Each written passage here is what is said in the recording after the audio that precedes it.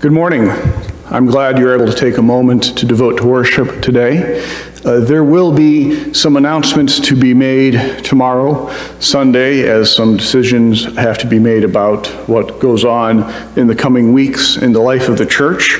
As you probably know, this is a hard time right now in Missouri and across the country, and so we're grappling with what's the winter going to look like, especially as we're hearing about hospitals reaching capacity under the weight of this pandemic as numbers continue to go up. I do know that this week on Thanksgiving, on Thursday, this church will provide meals from 11 to 12:30, delivery or takeout. Come to the fellowship hall during that time, or if you call the church between now and then, let us know how many meals you need and an address, and we will drop them off. And we are going to be preparing those meals. Everyone involved will be socially distanced from each other with gloves and masks, taking every precaution that we can take so that we are keeping the people we are serving safe and keeping each other safe. So I know we will have, that event will happen, and the rest, we'll be making some decisions in the next day or so.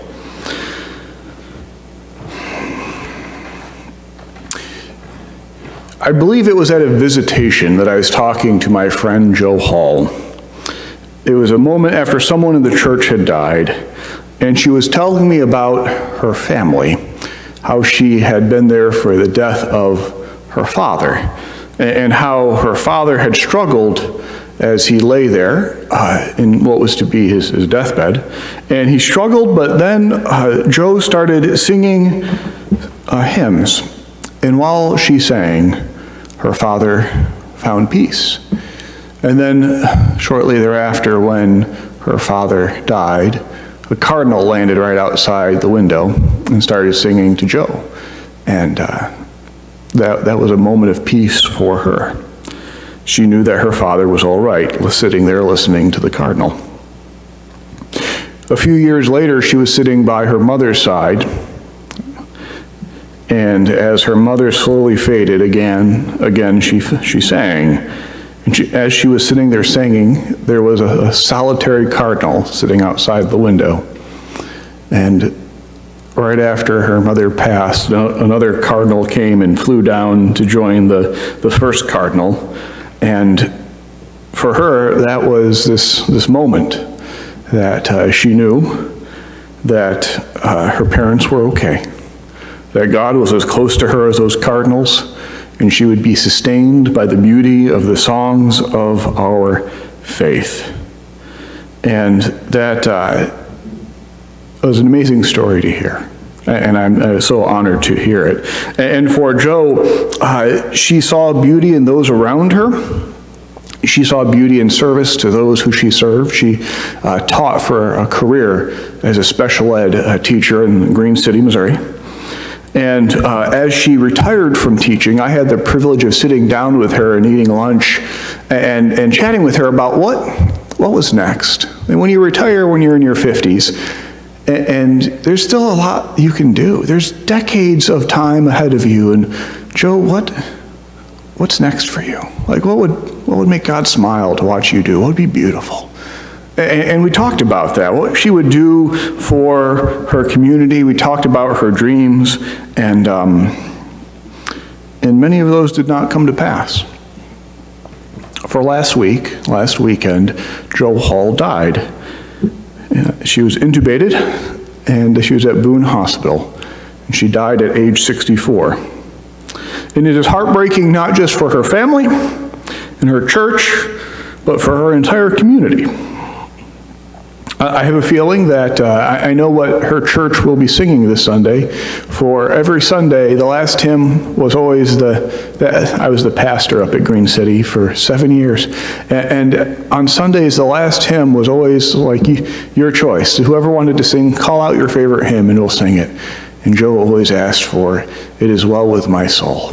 And I have a feeling I know what they will be singing this Sunday. And at the churches I serve this Sunday, we will be singing that as well, though I must confess I might need others to help me sing it because I don't know if I can. Today, Green City weeps after Joe's passing. Milan, just to the west, last time I checked, Milan's the county seat, has a small rural hospital, and it has the highest rate of infection per 100 people in the state of Missouri right now.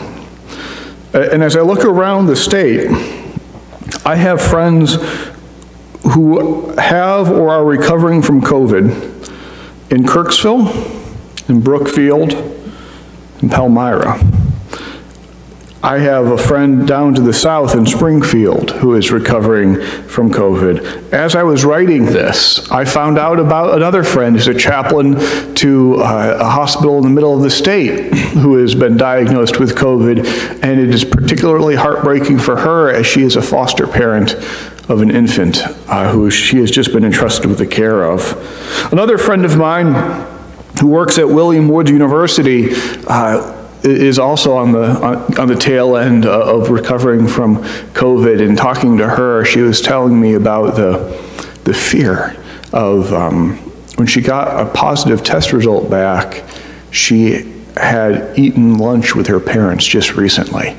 And the fear and the being scared that what if she had passed this to her parents. In town after town, people that I know are infected with COVID and suffering from it. Some of the people I know are dying. This goes out to as far away as I know people. Like, as I listen to the news, I hear that we have 1 million more cases in America in a week. It took from February, March, till about a week and a half ago to get to 10 million cases, and then in a week we went from 10 million to 11 million. That's my understanding of the numbers. But like, I have a hard time wrapping my mind around what 1 million people is. But what I can wrap my mind around is that right now, everywhere that I have friends, one of my friends has COVID. There is nowhere I can go where one of my friends is not suffering with this. This is truly an inflection point for us as a community and as a nation. While this is a new situation in our lifetime, it is not a new situation across history.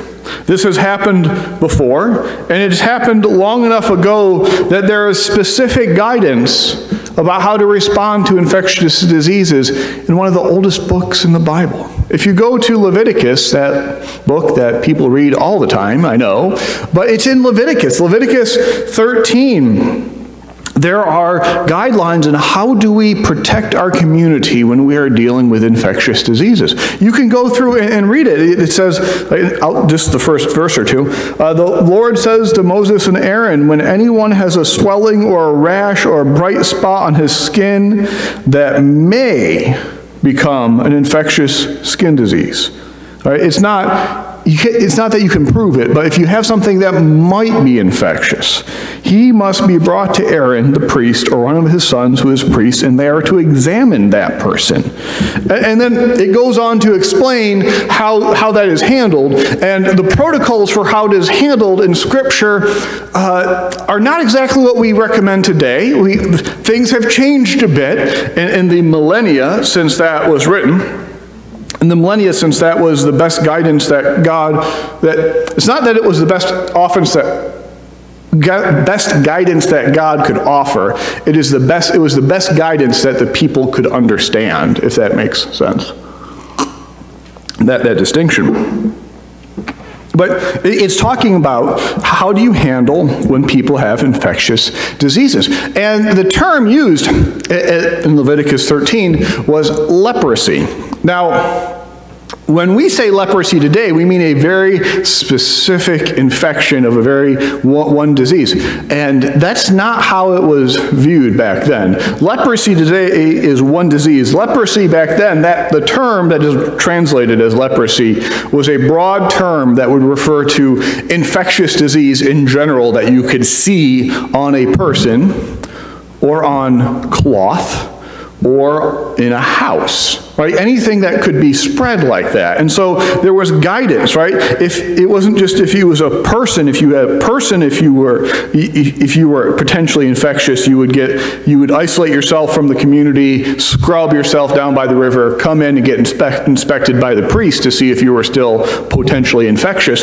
You could also have clothing, right? If your clothing had leprosy, it would be put out in the sun, and if it spread, you had to burn it, and if it didn't spread, you could cut that patch out and resume using it. Your house could have leprosy. If a part of the wall of your house was growing something funky looking, right? You'd tear out that chunk of the wall, and then you would move out for a week, and you'd go back and you say, is it getting worse or not? And then you would go from there. And so the leprosy, the term, it was rashes, molds, like that sounds like how we would treat black mold in a house today, or if something was growing on the clothing, right? You wouldn't want to put something on to wear if it was funky and growing something. So there are best practices that are described in Leviticus 13 to keep the people healthy.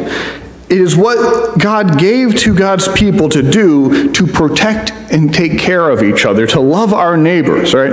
It's not fun. It's not something that was enjoyable. It's not something I'm sure you've ever heard preached on before. But it was part of living together as a community. There was no moral evaluation or judgment that you are a bad person because you are sick. It was, you're sick, let's make sure that you can get better. It was something to handle. And that's how it was approached, right? That's how it was taught. It's just something to handle. It's simple, right? Follow health guidelines for the public good. Simple things to do. Except sometimes it's not so simple, is it? Sometimes it is anything but simple.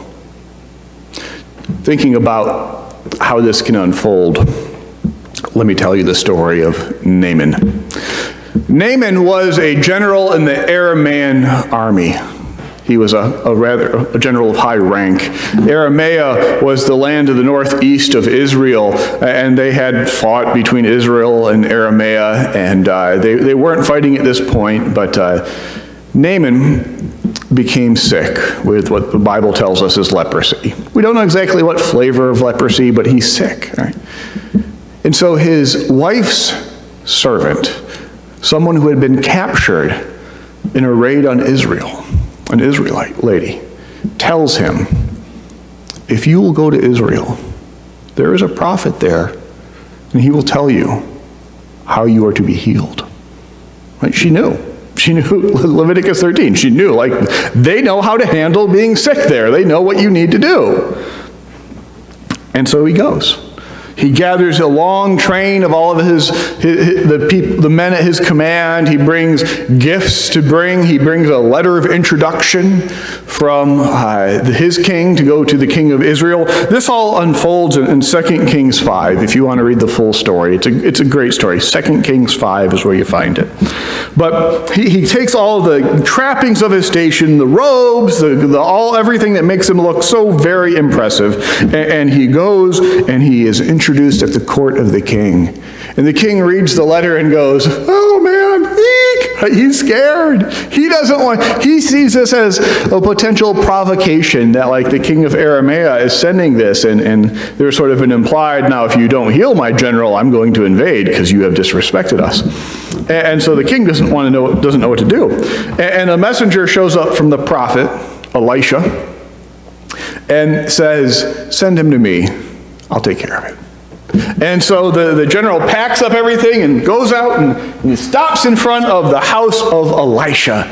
And he is expecting the prophet to come out and do something grand and important and, like, big deal, right? He has shown up in all of his glory. He expects the prophet to come out in all of his glory, and the prophet doesn't. The prophet sends out a servant and says, go wash in the river 7 times. Jordan River, just over there. And the general, Naaman, is furious.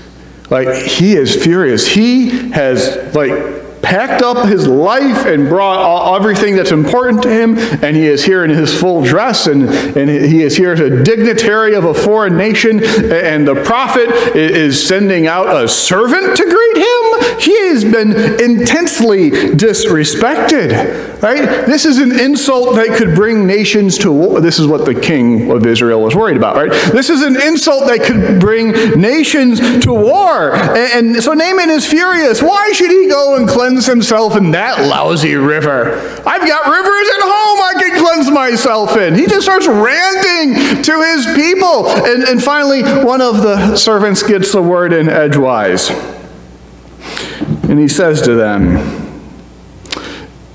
if the prophet had told you to do something hard, you would have done it. So why not try something simple? Is it worth trying? And eventually, Naaman does. Gets down to the river, scrubs himself down 7 times, and that's what leads to him being healed. Naaman, for me, is an example of when doing what is simple is deceptively hard. It is indeed simple for him to do what he has been told. Just go clean yourself. That's what the Jewish people know about public health. That's what the prophet told you. Go clean yourself, right? But it's not actually about getting in the water. In the sense the servants were right? You were told to do something simple, just do it. But in another way, the servants were completely wrong. The servants were telling him, just go do it. It's simple. It's not that big of a deal. But it was a big deal. It was a very big deal. It's not what he was told to do. It was who told him to do it. Here he is, an Aramean general who has come in to a foreign nation, a nation that they have been at war at, and we know they've been at war at recently because he has a captured slave, a captured servant that is Israelite, right? So we know that in his lifetime they have been at war with each other. So he has come into the land that at one point he has conquered, or at least fought victoriously in, and he is asking for help. And he is not being treated with the decorum and the majesty as someone who could call up the army and come in and raise the place and destroy it. He is being treated as just another person. You know what? You're sick just like anyone else is sick. Go wash yourself in the river. That's how we handle that here. Right? So he is being told what to do by an Israelite prophet, and he is not being treated with decorum or majesty. At that moment, when he is choosing whether to get in the water or not, it might be that he was playing out, how is this going to work out when he goes back home? When he goes back home, what's going to be worse? To go back and say, and still be sick, and be able to tell everyone, yeah, the Israelites really didn't know what they were doing. Because all of his friends knew what he was doing, right? When you gather that much finery and you tell the king, it would have been known. Which is worse, right? To go back and still be sick and to tell everyone that the Israelites really ended up not knowing what they were doing, or to go back healthy but have to explain how he has been treated. Well, what one's going to be worse, right? Would it be better just to go back sick and be able to maintain his superiority as an Aramean that has conquered Israelites? Or does he admit that he submitted to being treated like just another person? He's told what to do by an Israelite prophet, and he was treated just like just another person, and that's what he did. In the end, he picks that he will do what is simple, though it is very hard. He picks following the Israelite guidance, and he is healed. And I don't know which is more of the miracle, that he was healed or that he was willing to do it. We, today, are in a similarly put together situation. All right? Leviticus lays out the best practice for the time with regards to public health. And today, we have We know what the best practices are with regards to public health. Public approaches that are working in other parts of the world. A friend of mine in the fountain pen community, the online fountain pen community, yep, it's kind of an odd thing, I admit, but just roll with me for a minute, right? There's a guy I know who is a nurse in Australia, and he told me today that when he goes to work right now, the only place they have to wear masks are in the emergency room and where they're treating the few COVID patients they have, because otherwise, they're just not having to wear masks or deal with it, because for the most part for them, life is back to normal, right? This approach to public health, it works. It is working. It has worked in other places around the world. It's simple, right? Naaman just needs to get in the water. We just need to wear a mask and stay distant from each other.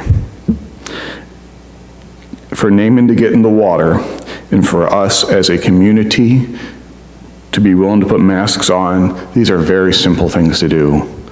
But yes, they are very hard. Why?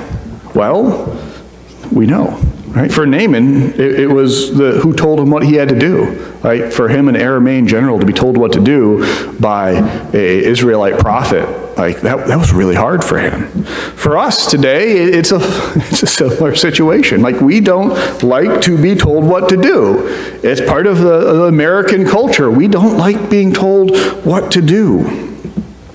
Right? I find it darkly amusing that when you want to read about Scripture, about what the Bible says about infectious diseases, that it echoes how things are today. There's a chapter, Leviticus 13, that talks about the dry practices of public health that read as just as dry of a fashion as reading guidelines for contact tracing and mask and social distancing today. It's boring, and yet it's a matter of life and death. And also the other moment in Scripture that talks about an infectious disease is talking about a guy who has been told what he needs to do but really doesn't want to do it. Right? It's kind of fitting. It seems to be that this is going to be our theme for a while, though. Right? That we're going to live in this moment between dry descriptions of how to live in a time of illness that sound simple in the abstract but are rather challenging to follow, and how that intersects with the nature of will people do this? Will people do this? And I don't think that right now it's going to get any simpler or clearer or cleaner that people across America are en masse going to say, you're right, we should all just wear masks now. But that's what it is. A bunch of people, America is just a bunch of people, right? At its core, America is a group of individuals, and we are all facing the decision that Naaman faced. Get in the water or not. Wear a mask or not. Now, this Sunday before Thanksgiving, it is entirely possible that this is going to be the last Sunday that is in person this year. I'm going to watch the numbers in the coming days, and we're going to see what happens. But we're that close to having to shut everything down through December. And so what I'll be telling my churches, and what I will tell anyone watching today, I don't want to do your funeral. I don't want to hear about your funeral being held. And it could happen. I don't expect it to. I don't plan to. But I sure didn't expect to be looking up my notes on Joe Hall's favorite music and hymns so I could send to the pastor who followed me so that he could do her funeral and do it well. I ask you to please take Leviticus 13 seriously. It is a guidance on how we follow public health policy. That doesn't mean you need to go to Leviticus 13 and start doing exactly what it says, but it does mean we need to look at Leviticus 13 and see how it fits into the context of how God's people are told to take care of each other in moments when there is a public health challenge, when there is a sickness that could be infectious. And so this is a moment when we need to listen to the wisdom of such organizations of the AMA, the American Medical Association, the CDC, listen to our local hospitals. They're running out of beds. And if they're not running out of beds, they're running out of nurses to take care of people in those beds. I wish that more people could learn the lesson of Naaman and just get in the water. I know it's hard, and I hope people will do it anyways. For us, it's not about getting in the water. It's about being willing to wear a mask when we're around others, being willing to stay 6 foot distant from each other and not travel during this holiday season. And it's not that we don't travel because we don't love our family. It's that we don't travel so that we'll be able to go and see them next year, right? Finally, please remember that while these discussions may be simple, they can be very hard. I have seen people insulting intelligence. I've seen people questioning the faith of others. If you really believed, you wouldn't. God will protect you. No, God told us Leviticus 13. We have our guidance here, right? I have seen guilt and shaming and accusations in person and on Facebook, and think of Naaman, right? If we're asking someone to do this and they're not doing it already, it's not an easy decision.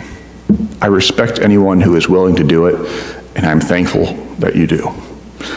In the end, we are all gathering to follow the same Lord, headed towards the same kingdom. And on the other side of this seemingly never-ending pandemic, we're still going to be family. We may walk apart for this time, but we're still family. And so I ask that we might love each other through this, doing what is simple, masking, distancing, doing it even when it is hard, doing it out of love for neighbor, because that's what God's people do. Amen. Let us pray. Lord, as we enter the holiday season, a time that is thick with traditions and expectations, comfortable moments of joy, and the important gatherings that bind together families and communities, we pray that each of us and those we love might, like Naaman, do what is simple, even when it is hard. That we might be able to follow advice that was first given by you long ago and continues to be how we love neighbors, even in the midst of this disease that threatens us, as so many diseases have threatened us over time and as we've gotten through them. We pray that we might get through this. In your name we pray. Amen. Now may the peace of our Lord Jesus Christ be with you this day. Go forth now in the name of the Father, Son, and Holy Spirit. Amen.